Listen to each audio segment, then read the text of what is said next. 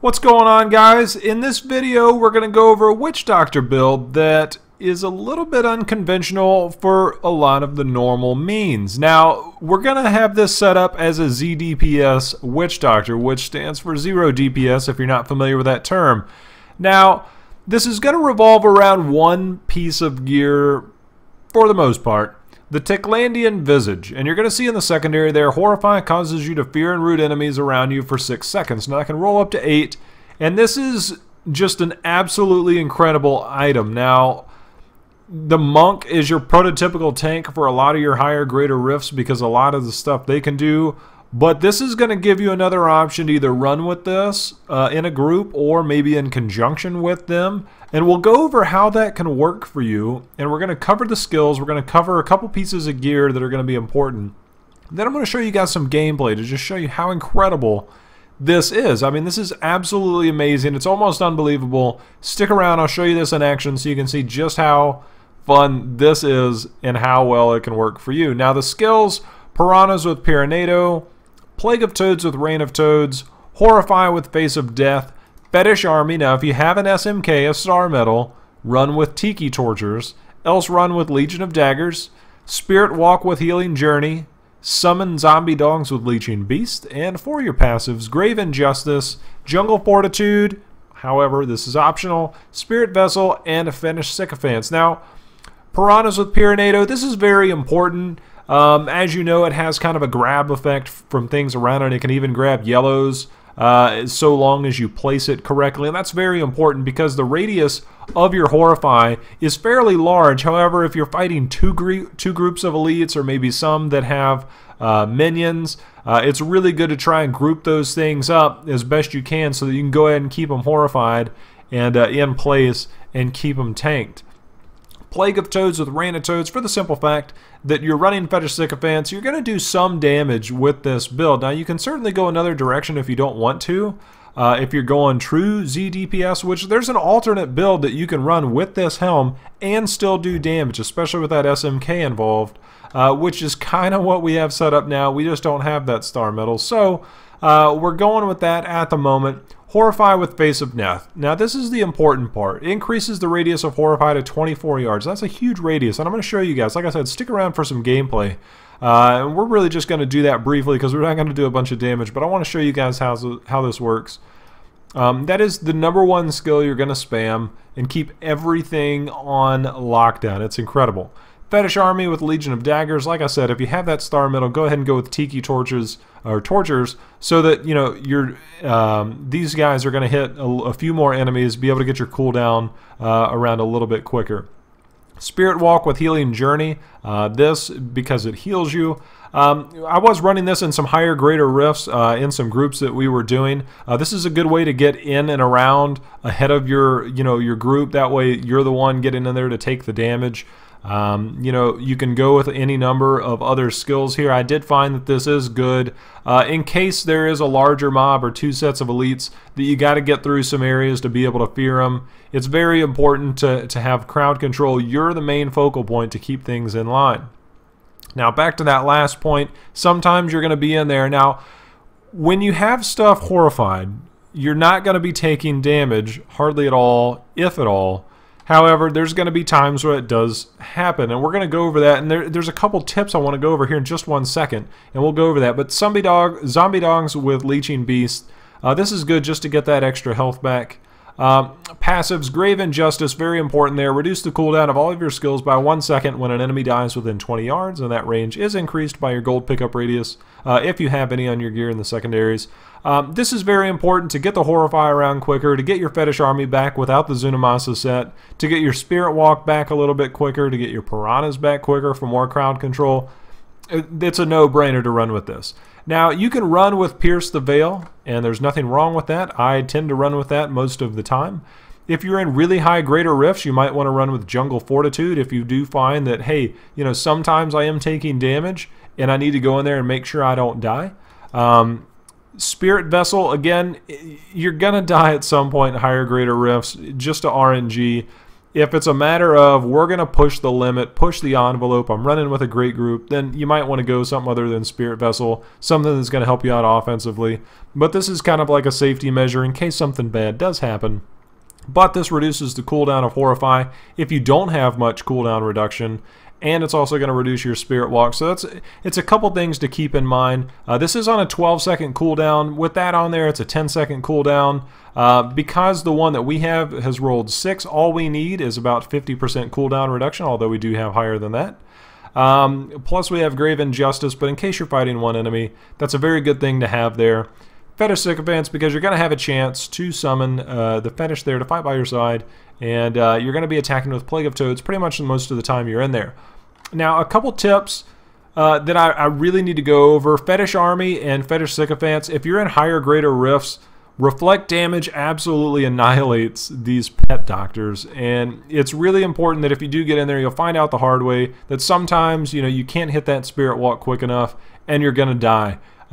Sometimes you go in there, it's best just to, you know, don't keep your Fetish Army around, don't keep your Fetish Sycophants around if you're fighting Reflect. Just something to keep in mind when you're in there.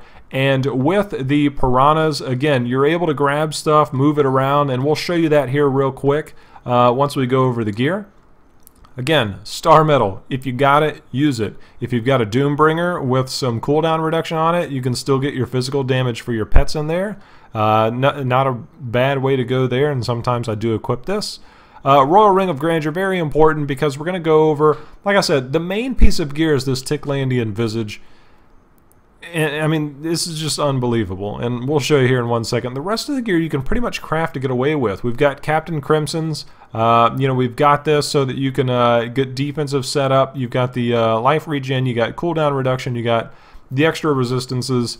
That's good. Ashira's, we went with this. You can certainly go with any number. You can keep your Tasker and Theos on if you don't mind not having the 3-piece bonus there, which is 20% life, plus 100 resistance all elements. You can certainly go any different direction there. If you want to do a little bit more damage, perhaps you go maybe with some Blackthorns in different places to get rid of some of the cooldown reduction you don't need. Tasker and Theo, maybe some Depth Diggers since you're in there using Rain of Toads most of the time. I'll leave that up to you. For bracers, we still do have the strong arm bracers because we want to do that extra damage when we group things up. You can go with something more defensive there if you want.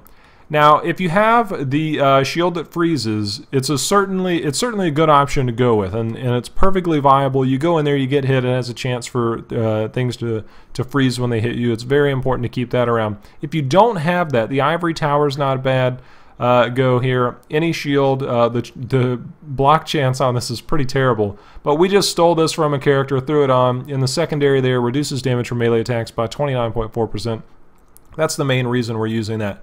Now, if you have a Zephyrian Amulet, this is really good because, now this is the biggest point I want to make, and if you're on the fence about, oh, why would I want to run, you know, zDPS Witch Doctor, and why do I want to tank with it?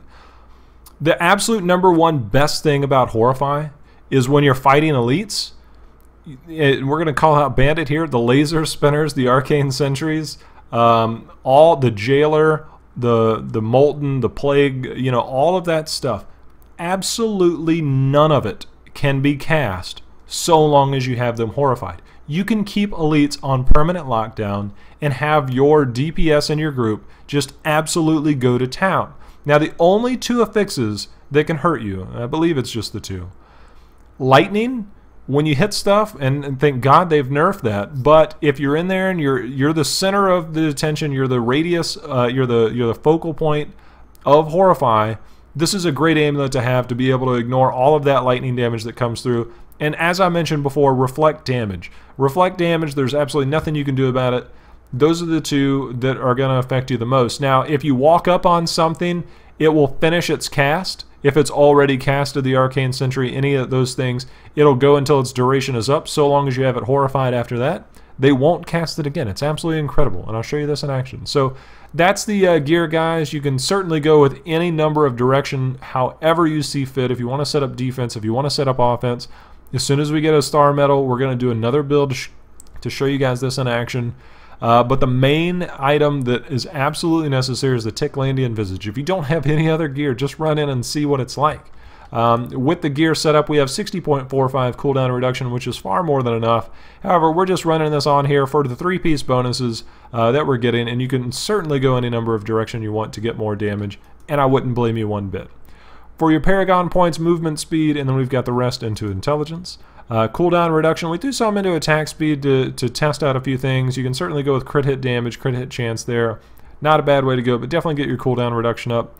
Since you're probably going to have high intelligence as a witch doctor, go with armor first, then resist all. And like I've been doing with a lot of my builds lately, I go with life regeneration first before life percentage. I do find this to be far more effective when I'm in there and I need that extra life.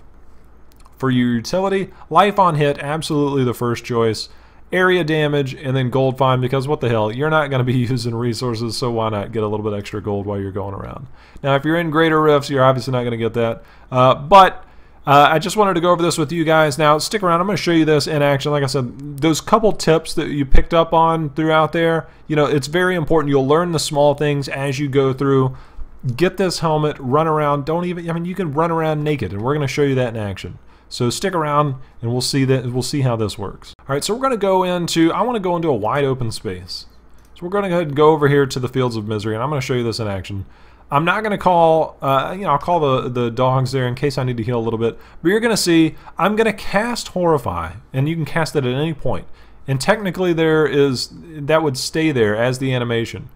As soon as those guys come up, you are going to see they're feared. And I can run around, I can cast this, and I'm not going to worry about it. We're going to just keep casting this. Everything you see is getting feared. They're doing nothing. Absolutely nothing. Now, if you're not in range, they will continue and finish their attack. So that's something to keep in mind. If you're wondering, like, wait a minute, J-Hal, that stuff still came through. They're still attacking. Like right there, they still were able to attack. But the minute I run past them, they get feared. And this is absolutely incredible to the extent that nothing is going to hurt me. And I'm not worried about it at all. Not a single thing. If you're farming Act 1 caches and you've got some damage, you can run through here and just, I wish I had some elites so we can show you guys this thing, how it works. But none want to go. The only thing this doesn't work on is rift bosses, and I think that would be a little bit OP if they did allow it to work on rift bosses, so I can certainly imagine why it doesn't. I don't know if this is something that they'll plan on nerfing going forward, but I'm enjoying it until then. I mean, I'm running around this entire map and I have not a single worry. Now, here we go. This guy. You know what? I don't like this guy. I've died to his jailing so many times. And that's why I said with the piranhas, you know, you can move stuff around. We'll pull in all kinds of stuff. Now, those things on the far outside, you're seeing this entire radius here is just how far this thing pulls in. Now, I can kind of move up and position myself. And, yeah, there we go. So I'm positioning myself. We've got almost the entire screen on lockdown. That guy, the big tree just walked up. We've got some stuff down here. We're going to go ahead and pull it a little bit closer. The key warden is frozen. You know, we have a couple things on the outskirts, but as you can see, we have the entire map locked. I mean, I'm not worrying about a thing. This guy, you know, depending on your gear and where you're at, might kick your ass a little bit, and that's just part of it. With this Tiklandian Visage, I mean, I could run around through this entire map with nothing but a helmet on, mostly, and I could be just fine. We have a few, you know, fetish sycophants that are in there, our zombie dogs, and of course our follower. That's the only way stuff's dying, but absolutely nothing I'm worried about. Now we'll go ahead and we'll call our pets in. We'll go ahead and get our fetish sycophants up, and this is how you can do it. You can sit here and you can just continue to cast. While you're in there, go ahead and hit that horrify when it's on cooldown, and you don't have a thing to worry about. We've got our fetish sycophants up, we've got our fetish army up, we've killed enough things because we have high enough cooldown reduction that our fetish army is already back and we can cast that again. And this is it, guys. I mean, you're going to see, like I said, this isn't a very strong build that I have set up here. You can certainly put the proper gear together, especially with that star metal, get this guy down very quickly. But this is it, guys. Hopefully this part explains everything and the reason for why we are using this build. If you're running greater rifts with friends, I promise you this is absolutely, you will be everybody's best friend with this build. Now, for example, if we had two groups, we've got, and that's what happens when you go out of range. He's able to jail, he's able to do all those things that we didn't let him do for probably a solid minute. So that's it, guys. hopefully this is something that you now have considered and want to run with. Feel free to leave a comment below. Let me know what you think of the build, or let me know something you might be running different with your current build. I'm definitely always interested to hear those. Or if you don't have anything to say in the comments, feel free to hit that like button and let me know what you think that way. If you haven't subscribed yet, feel free to subscribe. We've got a lot more videos coming around, and those are going to be coming very, very soon. So feel free to check those out, and stick around for any other future videos. But thanks for watching, guys, as always. And like me on that star medal, happy hunting. We'll see you next time.